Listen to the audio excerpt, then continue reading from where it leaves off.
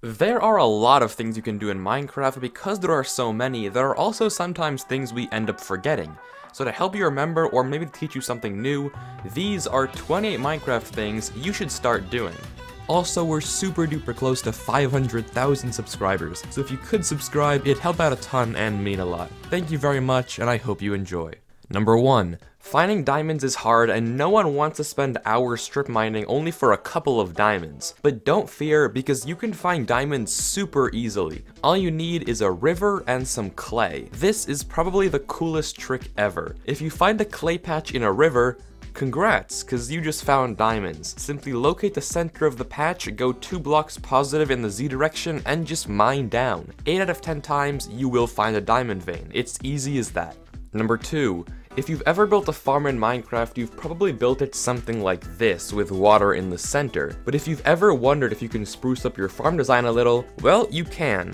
You see, crops can hydrate through anything, it doesn't have to be farmland. Your plants will grow just as well if separated by stone, coral, or even air. Yeah, crops can hydrate through straight up air. Pretty cool and useful if you ask me. Number 3. On the topic of mining, let's look at another cheap trick. You may or may not know that if you set up a piston above a composter and push yourself in, you can locate the nearby caves. But that's not the end of it. You can actually do the same thing with gravel, which is much easier to find than the iron and redstone required for a piston. If you want a better use than just finding caves, you can locate the portal room of a stronghold this way, which will definitely save you a lot of time. Number 4. Creepers suck, don't they? There's nothing worse than a long day of mining only for a creeper to suddenly erupt and make you lose all the stuff you've been carrying around. But these things can be super easy to kill if you know how. Because explosion damage is calculated from distance to your feet, if you place a block in front of you as the creeper explodes, you can minimize the damage taken. I mean, these things barely pose a threat anymore. Number 5. On the topic of explosions, the desert temple trap. This thing can be a pain, especially if you just finished looting the temple and happen to trip over the pressure plate on accident. But there's no need to worry. If you're fast enough, all you need is a bucket of water. Just break the block where the pressure plate is, place water in the gap, and you'll take almost 0 damage from the remaining TNT. Number 6. We can take the previous tip one step further.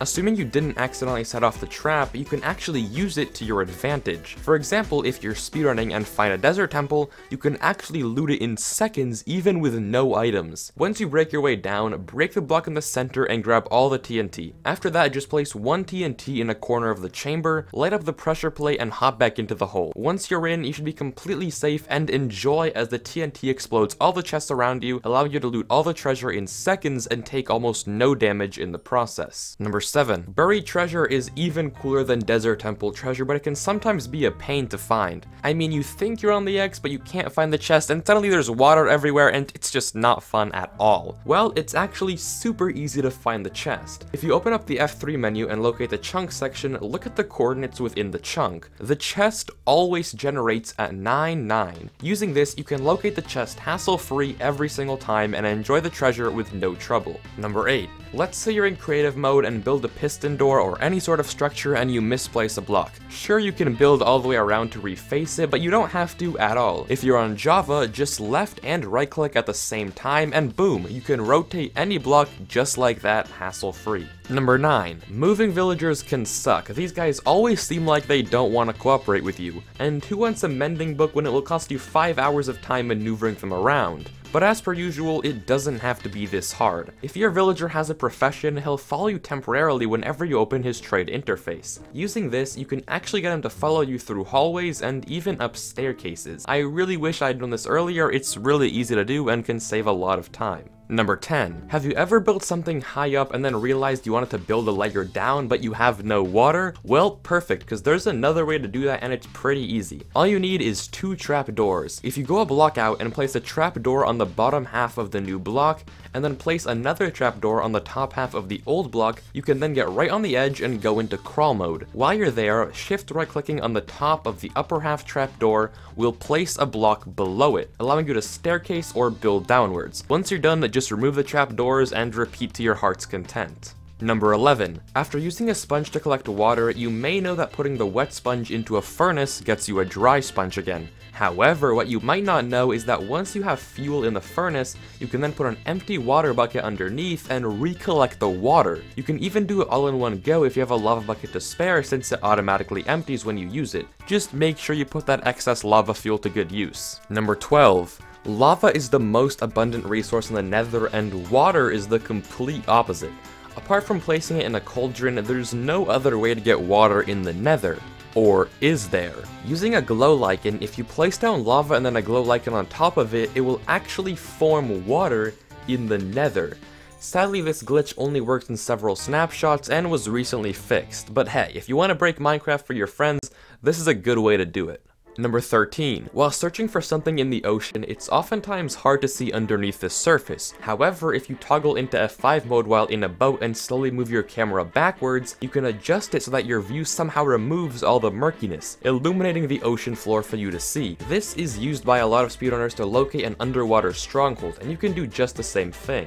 Number 14. The same thing works in lava, and not just water. Building in lava can suck, especially if you don't know what's around you, but if you set up a slab on the bottom half of a block over a lava lake and splash yourself with fire resistance, you can pop underneath and see the entire lava floor without any blur or distortion. This is great for mapping out nearby terrain and giving you a good idea of how much space you have for your fiery contraptions. Number 15. Minecarts are a fun way to travel but can end up being pretty expensive when you have to craft so many powered rails. And what's the point of building a roller coaster for your friends if it leaves you broke afterwards? Well, luckily it doesn't have to. If you place a pig with a saddle in a minecart, it becomes a superior form of transportation. You can control a pig with WASD and they can go as fast as powered rail minecarts, but on regular rails. Not to mention, it can climb up and down slopes with no problem. Plus, it doesn't even need the rails, that's just a bonus to go faster. Now your coasters can be exotic, custom, and most importantly, cheap. Number 16. We've all heard of secret painting entrances, and at this point, it's getting kind of old. I feel like whenever I see a painting, it's instinct to try to walk through it. But there's a few ways to stop potential intruders. You can set up trapdoors in certain ways behind the painting to make it harder to get through. If you set them up like this, you'll have to wedge yourself in the correct place, which is actually pretty difficult.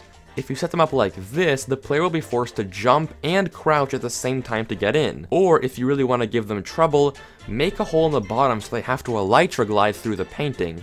But that's assuming they don't just break the painting or go around. Number 17. If you're on the run and need a safe place to spend the night, then composters might just be your best friends. All you need is one of these bad boys and a trapdoor, and you've got yourself a temporary base. Just pop the trapdoor on the composter and close it in on top of yourself, and bam.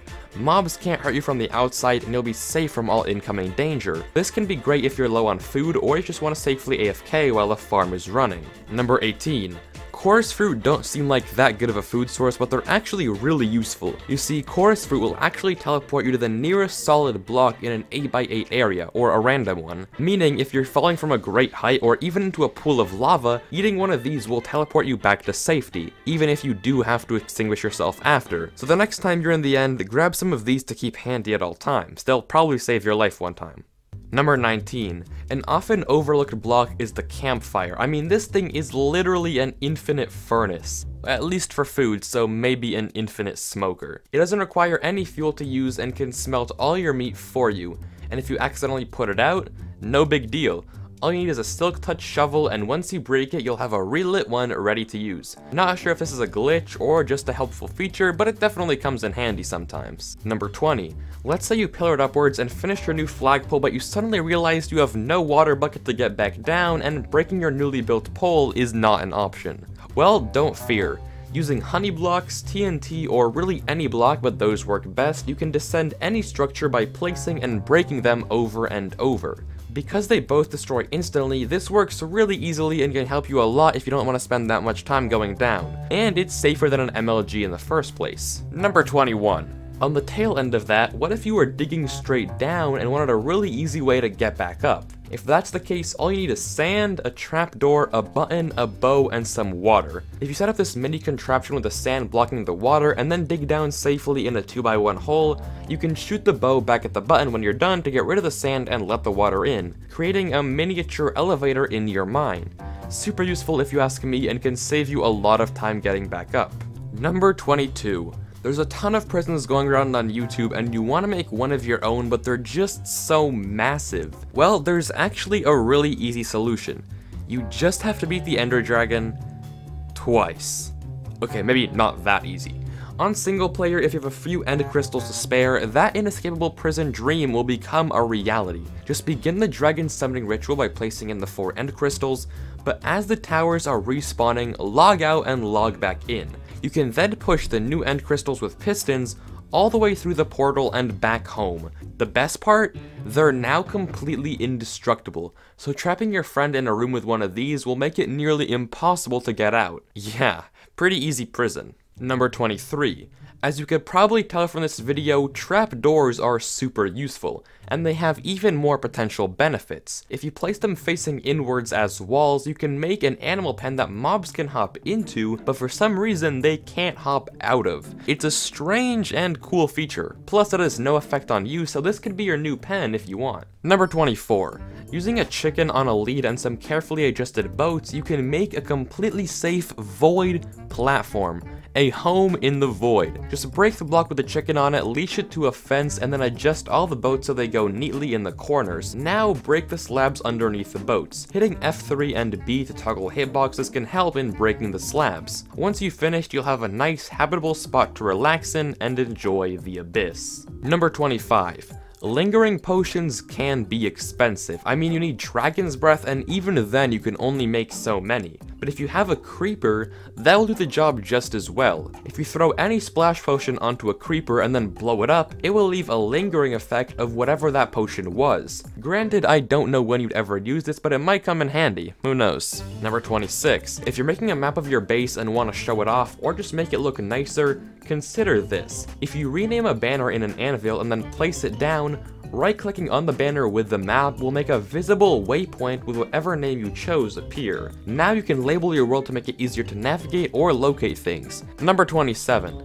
Flexing on your friends is always fun. There's nothing better than knowing you have more diamonds and rubbing it in their face. But it's really hard to find ways to brag when everything you build out of diamonds just looks ugly. However, a really subtle but giant flex is to use jukeboxes as fuel sources. Jukeboxes require a diamond to craft, and you can actually smelt them as fuel in a furnace. So the next time you really want to rub it in how much richer you are, show your friends a super smelter completely powered by these music boxes. They're sure to be amazed and probably hate you afterwards. Number 28. Redstone can be tough sometimes, and going upwards or sideways isn't always the easiest, but it can be with the power of leaves. If you put a log underneath a few leaves, the game will actually update them so they think they become part of a tree. And this update can be detected by observers. For up to 6 blocks, you can use a line of leaves to send redstone signals, allowing you to make some really wacky and elegant looking contraptions. It's completely eco-friendly as well. But hey, that's that. Those are 28 Minecraft things that you should start doing. If you did enjoy the video, then please do consider subscribing. It helps out a ton, and I appreciate it a lot. According to YouTube statistics, I share a lot of viewers with this amazing channel called Skip the Tutorial. And as you may have noticed, this video is heavily inspired by their format. So if you did enjoy this, then please go subscribe to them also, and let me know if you want to see more similar stuff by leaving a comment with your opinion. If this video does well and it turns out we do share a big audience, then I'll continue doing more, but not that many because I don't want to completely rip them off. But that said, thanks again, I'll see you next time, thanks so much for watching, peace out, and have a good one.